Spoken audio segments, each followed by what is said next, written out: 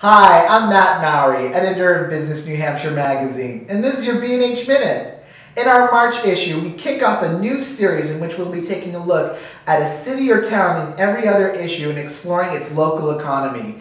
And we launched this series in the March issue by taking a look at Concord. While known as the seat of state government, it's so much more than that. It's become a cultural center and has literally remade over its main street. Find out about all the exciting things going on in Concord in the March issue of Business New Hampshire magazine. This has been your BNH Minute.